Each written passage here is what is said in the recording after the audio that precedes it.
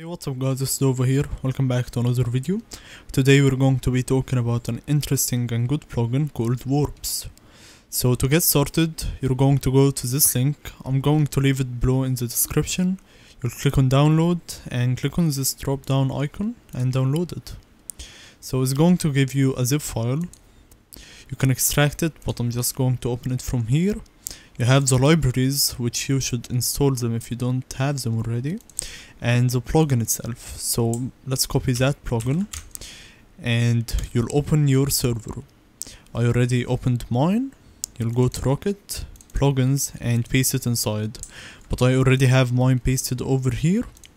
And once you paste it, you're going to start up your server. Okay guys, so now my server is up.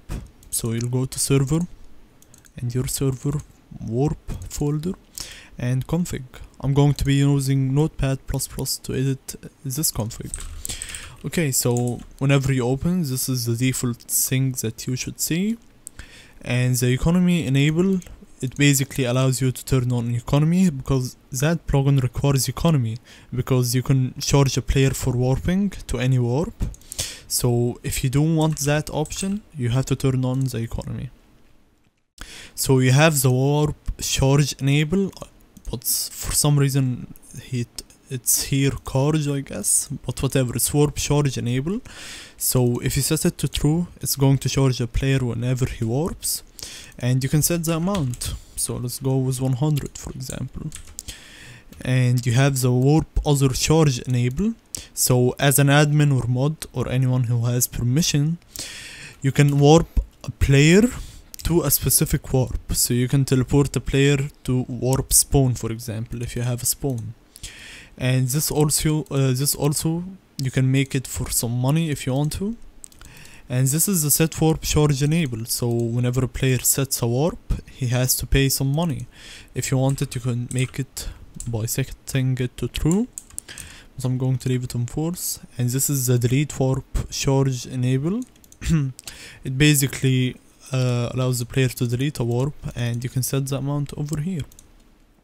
And also a quick note, if you turn on economy to false, all of the following lines, these lines, will basically be turned off as well.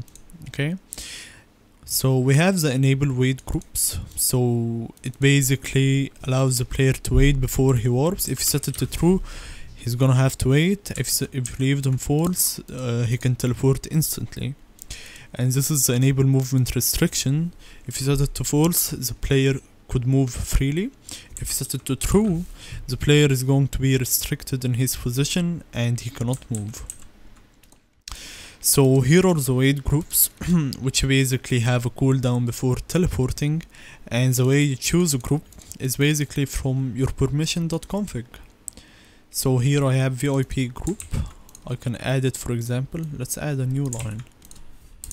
Okay, and you'll go to VIP, copy and paste it, and you can set a warp time. Let's make it on 0. So we've now removed the cooldown.